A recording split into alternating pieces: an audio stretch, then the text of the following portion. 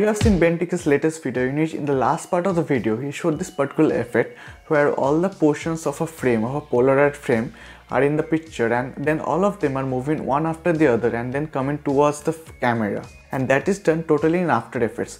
I have tried this effect a lot of times in Final Cut Pro or in Premiere Pro. Yes, you can use the corner pin in Premiere Pro. Yes, you can distort the image in Final Cut Pro, but the entire result is not accurate in either of the cases. The only way to do this particular thing is by After Effects. So in this particular video, I have showed this effect only in After Effects. I am so sorry I couldn't show this effect in Premiere Pro or in Final Cut Pro, but it is not possible in either of the two softwares. And also it is because you need to turn the layers of the Polaroids as 3D, and that is something which is pretty important. So I have divided the tutorial into two portions, which is how to make this particular effect where all the frames are moving one after the other towards the frame like this one, and the other one is how we use the camera motion to just zoom in into the Polaroid images and then zoom in and then move from one Polaroid image to the other Polaroid image. So that is something which is pretty important, and that can be done in two ways. One by simply scaling and keyframing, and the second one by using a camera. Now if I use a camera, it is a bit more complicated, so I am going to show this effect only by scaling and zooming, which is much more easier to understand. So that is pretty much it. I have divided this effect into two parts and the whole part is shown in this particular tutorial. So enjoy watching this tutorial and learn from this effect, and do follow Benn TK, he is pretty awesome, and do subscribe to my channel also to get much more content like this. With that being said, what's up guys, Mr. Sammy here. Welcome to my newest video. I hope you guys are having a great day. With that being said, let's get started.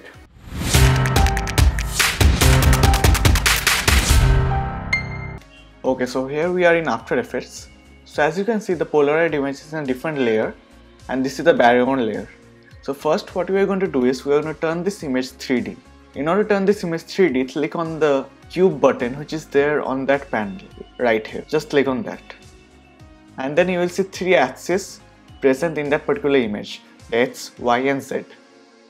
Now I am going to just reposition it on the corner side just for example. And then here we are going to see X rotation, Y rotation, Z rotation.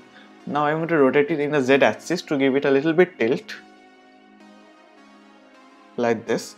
Now go to the effects panel, type in shadow. Drag the drop shadow onto the main Polaroid clip. Go to the effects. Go to drop shadow. Increase the distance just like this. As you can see, you can already see the shadow. Now increase the softness of the shadow. Now increase the opacity. The more the better, the more the effect will look more 3D.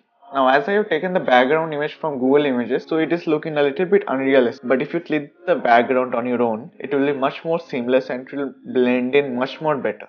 As I have just taken it from Google Images, that is the reason it is not blending in so much. Now what you are going to do is we are going to set a keyframe to the position, to the X and Y rotation, and then go few frames later, just a few frames, maybe 5 or 6 frames, and change the Z position to such a way that the image looks like it is going out of the screen, just like this. And then go to the Y rotation and change the Y rotation to something like this so that it gives the rotating effect as and when it is moving, and do the same thing for the S rotation as well. After giving some X and Y rotation, this is the effect. Now if you want, you can ease out and ease in all the keyframes if you want, but that is totally up to you. I'm going to just reposition the Polaroid frame because it looks a little bit too closer to the edge. So this is the effect, this is how we do the effect. Now what you're going to do is you're going to add a little bit of motion blur onto this clip. So just click on the motion blur which is there on the layer panel. If that is not enough, yes, this is totally not enough, so go to the effects panel, type in blur. Drag the directional blur onto the clip. Now go to the first frame. Go to the effects. Directional blur. Set a keyframe to the blur length. And then go few frames later, like around this when the frame is visible in the frame. Increase the blur length to whatever you feel like. and then change the blur length to that position where the other keyframes are ending. Now we'll get a more seamless kind of effect. Now if you want to increase the blur length, it is up to you, and if you want to try some other kind of blurs, it is also up to you. So that is done. I'm going to show it with another clip, just in a different kind of a way. So just copy in this clip once. And yes, just for tutorial purpose, I've used only 2 Polaroid images in After Effects, but I'll get more Polaroid images with more pictures rather than only one picture, and then scatter them one after the other in various parts of the frame. But just for example purpose, I'm showing only 2 frames because otherwise it will be a pretty long tutorial. So in this particular copied clip, first I'm going to reset the position, and I'm going to reset the directional blur as well. Maybe the drop shadow should be there. I'm going to reset all the keyframes of the position here. So I'm going to reset all the values, as I have just copied the clip, so all the keyframes are also copied. So it is now a normal stagnant layer. Now what we're going to do is, we're going to just set a little bit of Z rotation to this. And set a keyframe to the position and X and Y rotation just as before. And then go a few frames later, change the Z to such a position that it covers the entire frame. Like the Polaroid frame should cover the entire video frame. Just like this, keep on increasing it in such a way, just like this.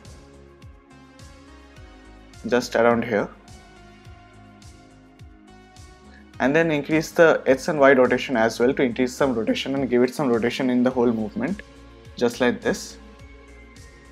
And one more right around here. So then you are going to see this particular effect. So as you can see, it is stagnant right here, but I'm going to just set a little bit of opacity so that the transition is a little bit seamless.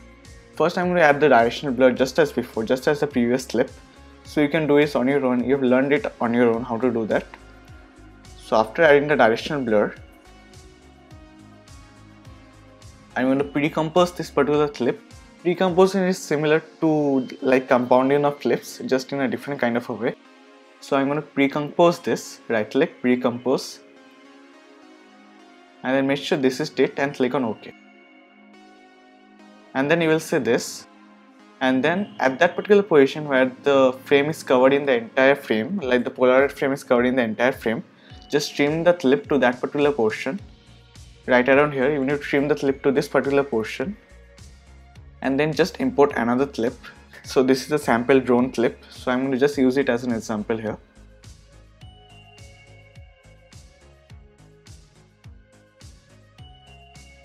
So as you can see, it is a little bit not seamless.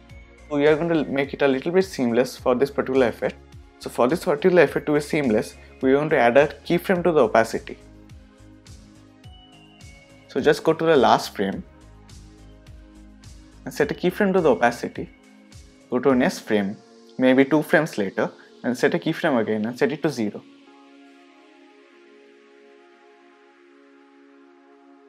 As I feel that the transition is a little bit longer, like the stagnant clip is stagnant for a little bit of longer time, so I'm going to just drag the opacity keyframe on the left hand side.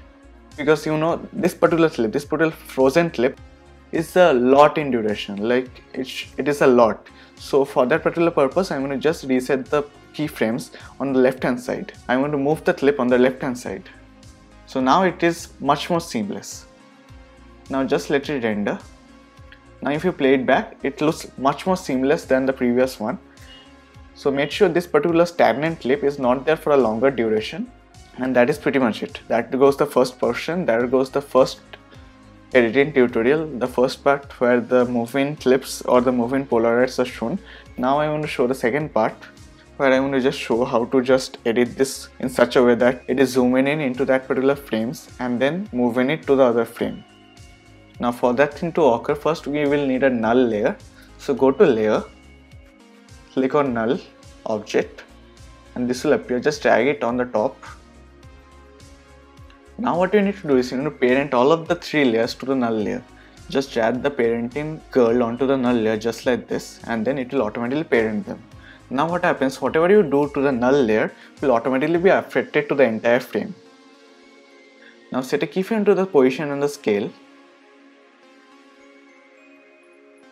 But before that, we are going to change the keyframes to this particular Polaroid images because they are moving, and when you are moving, you cannot just zoom in to show that particular effect which Benn TK used. So we are going to just remove the keyframes or move it on the right hand side. And I will just remove the directional blur. Now set a keyframe to the position and the scale. Go few frames later. Increase the scale to around whatever you feel like. Just make sure it covers the frame and covers the Polaroid.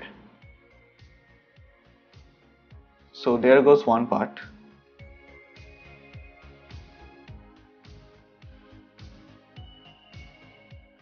Now go like 2 frames later. Set a keyframe again to make sure it looks stagnant there for a little bit longer.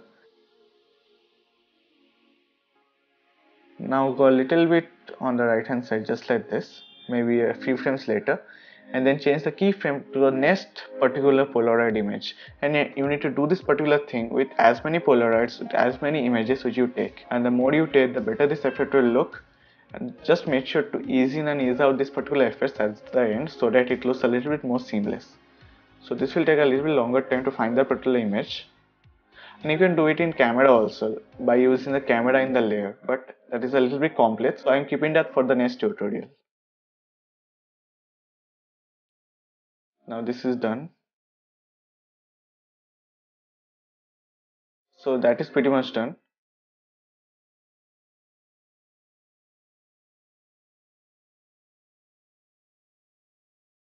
As it is a little bit slower, I am going to just move the keyframe to the left hand side. It is a little bit faster now, but it looks a little bit more better. Now what you can do is you can just play with the speed graph right here, and you can make a curve kind of a graph by dragging these particular points, and make sure the curve looks like this, like there should be a curve between all the keyframes, which means that it will be much more seamless. So make sure that you get the curve right, and it will vary from each and every images for each and every image and Polaroid which you take. So I cannot say anything much about this particular thing. Just make sure at the end of the clip this particular thing looks like this, which means that each and every point should have at least one curve. That will make the effect a lot more seamless. And that is pretty much it. That is the effect. Normal keyframing and zoom in is simple. The main portion of this particular clip was how those Polaroids move in 3D and just cover the frame. This particular zoom in thing is pretty easy to understand, and it can be also done in Final Cut Pro or Premiere Pro if you want to, and that is up to you if you want to do the zoom in and zoom in out effect in any other software. But that is pretty much it for today's tutorial. Thank you so much, and if you like this kind of content, do make sure to subscribe to my channel. With that being said, thank you.